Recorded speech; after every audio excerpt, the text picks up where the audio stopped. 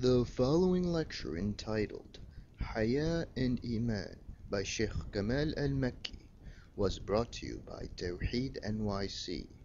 For more information, please visit www.tawheednyc.com. السلام عليكم ورحمة الله وبركاته. بسم الله الرحمن الرحيم. الحمد لله رب العالمين والصلاة والسلام على رسول الله الأمين. أما بعد. I apologize to the people on the right as my screen blocks me from seeing them, so my apologies.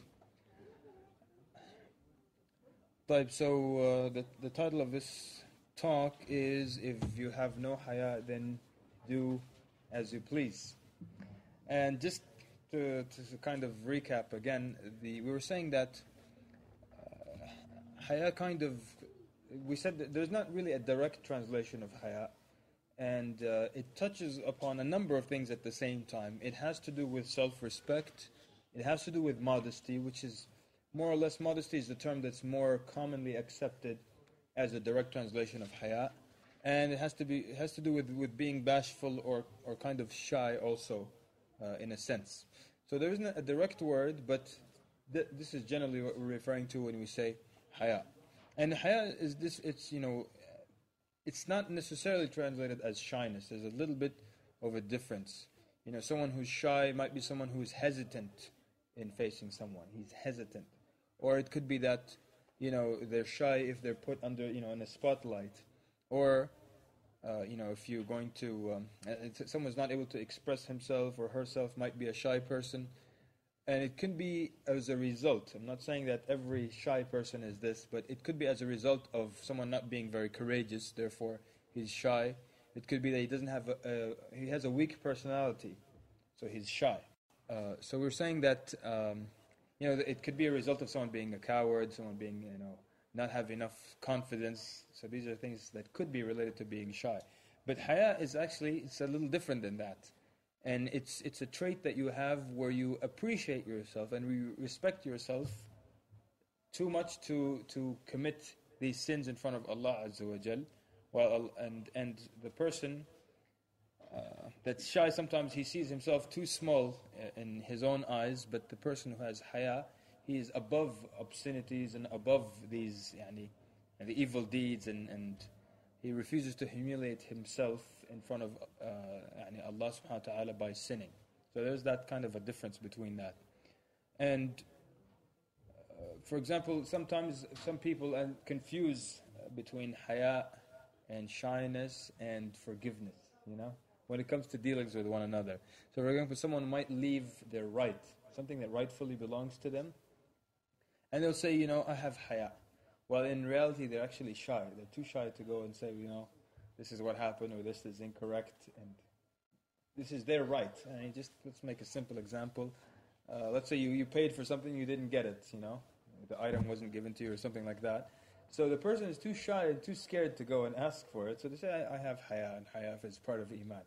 So sometimes people confuse haya with shyness like that. And also, but haya then is what would prevent you from, insulting people or, doing these debasing acts like, whistle at women. These things, the person who has haya doesn't do things like that. And at the same time, also some people confuse afu. Afu is when you pardon someone. So a lot of times people, they're too afraid and they say, I pardoned him. Or sometimes people don't have the ability and they say they pardoned you. When you pardon someone is when you have the ability to retaliate and get even with them, So, for example, if someone hits someone and you forgive him, you have the ability to hit them back, or maybe you're even stronger than them. Here you have done afu. But let's say someone, is chained to a wall, they chained his arms to the wall and his legs to the wall, and they slap him and says, I pardon you. You didn't really pardon him, you can't even hit him back if you wanted to. So when you have the ability to do something, and you don't do it, and you pardon, here's when you're given the reward for it. But basically, when the heart dies, wal-'iyadhu billah, nothing becomes obscene and nothing becomes ugly. When the heart is dead, people, they do all sorts of sins and they don't see them as ugly, these things. And that's why the Prophet ﷺ said in this hadith, which is the title of the talk is derived from this hadith. The Prophet ﷺ said that out of what has survived of the past sayings of all preceding or all previous prophets, we have this. If you have no haya, يعني فاصنع ما شئت. إذا لم تستحي, if you have no haya, then you can do as you wish. If you have no haya, you can do as you wish. What does it mean you can do as you wish? What do you think it means when you hear it? Yes, sir. Okay, good. The brother said, do as you want, you don't care who's looking. What else could it possibly mean?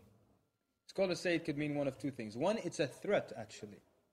Hadith, it's a threat. If you don't have haya, do as you please. So it's saying, do what you want to do, and you're still going to be punished for it. That's the first thing, is it's a threat. The second thing is saying that if you're not ashamed of doing this in front of Allah, and you're not ashamed of doing it in front of others, and you're not ashamed of doing it in front of yourself, then go ahead and do whatever you're doing, because nothing is going to stop you. That's the other meaning, as the brother said. Nothing's going to stop you. You have no haya. What will stop you from doing an evil deed? You know? طيب.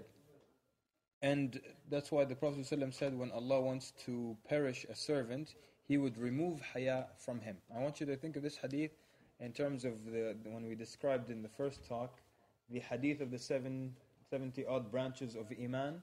The Prophet ﷺ said the highest is saying La ilaha illallah, the lowest removing an obstacle or harmful thing from the road. And then he mentioned just Haya as one of the branches of Iman. So we said, what was the reason the Prophet ﷺ only mentioned Haya? There's 70 some branches, but he only mentioned Haya. What was that reason? Yeah, it's related to all of them. If you have Haya, you will have naturally all the other good traits of Iman. They will come naturally. So thinking of this definition, look at this hadith. So the Prophet ﷺ said when Allah wants to perish a servant, He would remove Haya from him. So now look as the result. When there's no Haya, look at all the other things that come. Once haya is removed from him, you will find him nothing but despicable. Once you find him despicable, honesty is removed from him. Once honesty is removed from him, you find him nothing but a treacherous person. So now there's no trust either. Once you find him nothing but treacherous, mercy will be removed from him. And once mercy is removed from him, you will find him nothing but a damned and accursed person. You see? So he lost just one trait, haya, and from that came honesty, and trust and mercy, and all of that came just from losing haya. And so we see that haya leads to all the other good things, and when you don't have haya, all other bad things creep into or come into the picture. And it remember the hadith that the Prophet describes of the worst of people in the ummah are the mujahirin. These are the people who they do commit an evil deed, they do a bad deed. At night, Allah conceals it. No one knows about it. Just Allah Azza wa Jalla knows they did this bad deed at night. They wake up in the morning, no one knows. Allah totally kept it concealed. And they go and talk about this bad deed. They go and talk about this bad deed. And this is something that we see a lot these days, from Muslims and from non-Muslims. But someone will do a bad deed, no one knows about it. They'll come and tell people about it. Allah kept it for you a secret, and now you're coming and embarrassing yourself with it. Prophet describes these are of the worst people. Of course, the highest level of haya, if I were to ask, do you think it's the haya, that you do in front of people, or in front of yourself, or in front of Allah Azza wa Jal? No doubt in front of Allah. This is the highest level of haya, is the one that you show towards Allah subhanahu wa ta'ala. And so one thing that all sins, there's one feature that all the sins share. Major sins, minor sins, they have one common feature, and that is no haya, having no haya. And if we think about it, that's very, very clear. And if anyone has haya in front of Allah, he wouldn't commit a sin in front of Allah. And so the less haya, the sins keep going gradually and become worse and worse and worse. Because, here we have these people who do these kinds of sins. When you come to advise them, as Allah Azza wa Jalla says in the Quran, وَإِذَا قِيلَ لَهُ اتَّقِ اللَّهِ أَخَذَتْهُ الْعِزَّةُ بِالْإِثْمِ. Then when it is said to him, fear Allah, he is led by arrogance to more crime. And subhanAllah, the early Muslims used to say, back then, there was a time when you would tell someone, اتَّقِ اللَّهِ, just that, fear Allah, and tears would come to their face. Just tell them, fear Allah, tears would come to their face. Today what happens when you tell someone, fear Allah? what happens?